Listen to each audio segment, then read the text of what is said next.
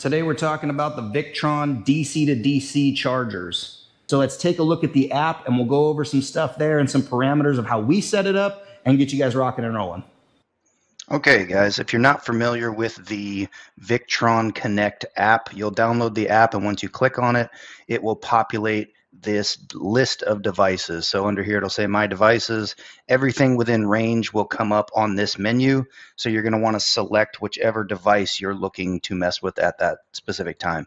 So here we're talking about the Orion Smart 12 volt to 12 volt 30 amp isolated DC to DC charger. So we're going to click on that guy here in the app. So we click here, and the next screen that comes up will be the main screen for the Orion Smart DC to DC. Once we're in here, you will see the input voltage side and the output voltage side. So right now, input voltage shows 13.4. That is the starter battery. So your starter battery that is going to the input of the DC to DC. Right now I have it hooked up just so we can get some readings on here so you guys can see. This will be different. This will say somewhere between 12.6 and 13.0, probably because your lead acid starting battery will be at rest. So this will show somewhere in there. Output voltage will never show up until the DC to DC charger is actually active, and we'll say charging or bulk charging up here where it says off.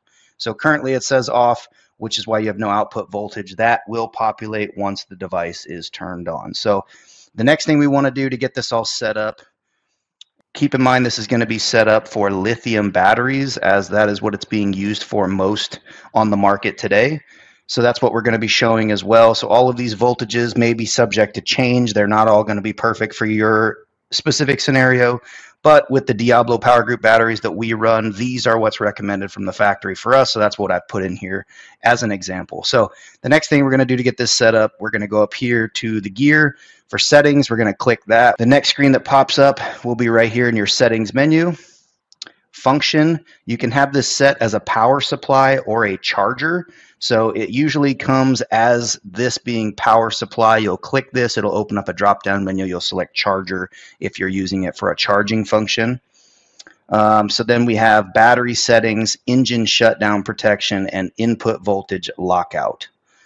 Engine shutdown detection, this is what's going to be very, very easy to use to cycle on and off for the DC to DC charger. So let's go ahead and click on that one first. So once we're here, your start voltage. Start voltage is the minimum voltage that it can see on the input side, the lead acid starting battery side, that is going to tell this that the alternator is now on and it should engage charging and enable that charging circuit.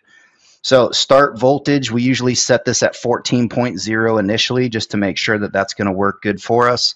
Once you have the vehicle started and you can monitor that voltage coming off your alternator, sometimes it's a hair less, 13.8, 13.9, somewhere in there. So you may need to modify this number based on your actual alternator's output in order to get the right voltage for coming on and turning off. So start voltage, you're going to set that as a voltage that's only achievable when the alternator is currently running because the engine has been started and is running. That's what you want to set that for.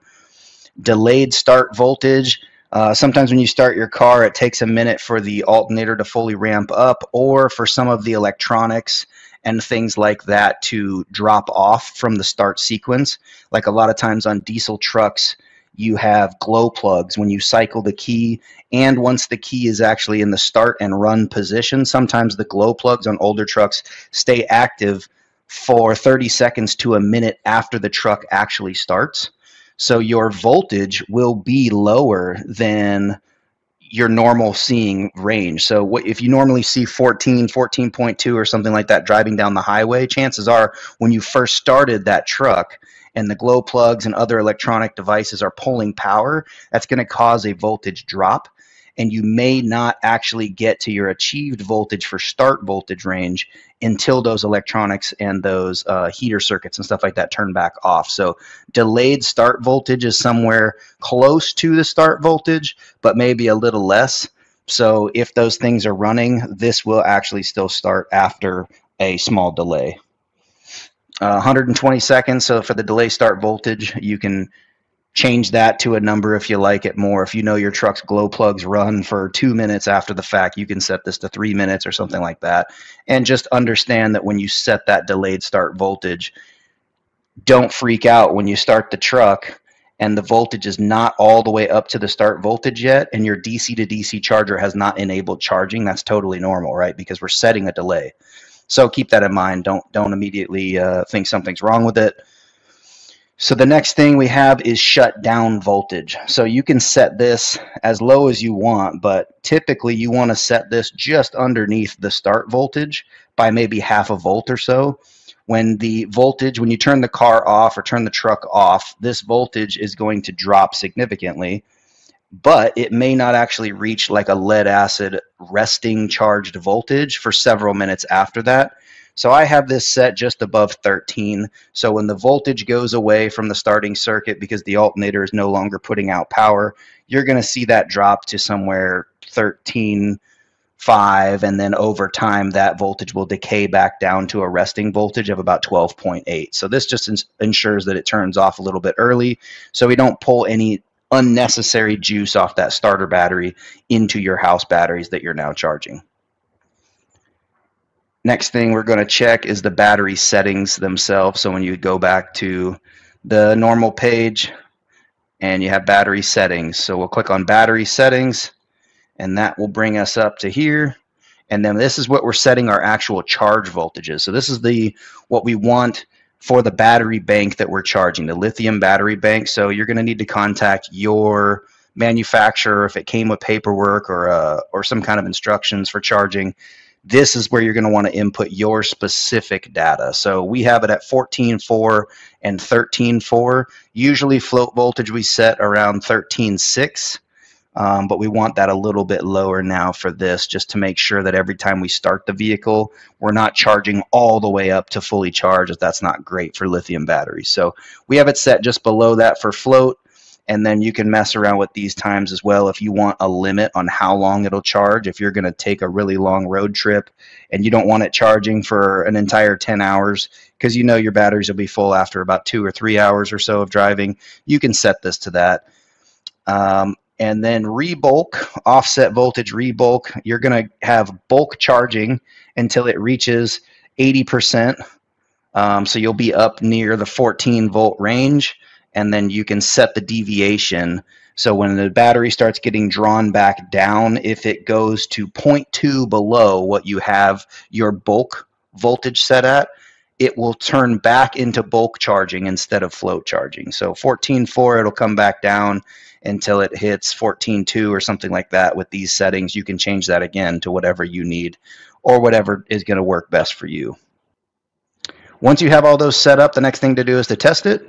So once you have everything in place, all of your lines run, your fuses are good, everything's ready to roll, you got all your settings input, you're going to go ahead and start the vehicle. Once you start the vehicle, you should see this swap over to bulk charge. So instead of saying off like it did before on the main menu here, when we were in it, it said off.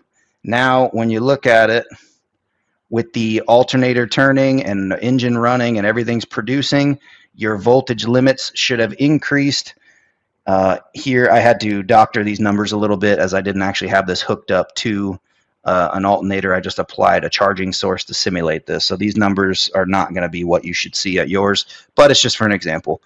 So you should see this jump over from off to bulk charge like we just talked about, and now you should see an output voltage that's actually populated, and this should match very closely to the voltage of the battery bank, plus or minus 0.1 or 0.2 volts here.